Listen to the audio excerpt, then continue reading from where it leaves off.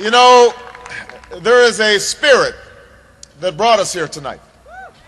A spirit of change and hope and possibility. And there are few people in this country who embody that spirit more than our friend and our champion, Senator Edward Kennedy.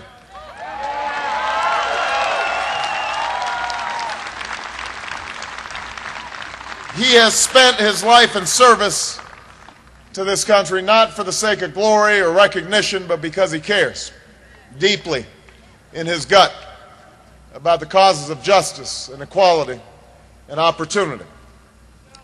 So many of us here have benefited in some way or another because of the battles he's waged, and some of us are here because of them.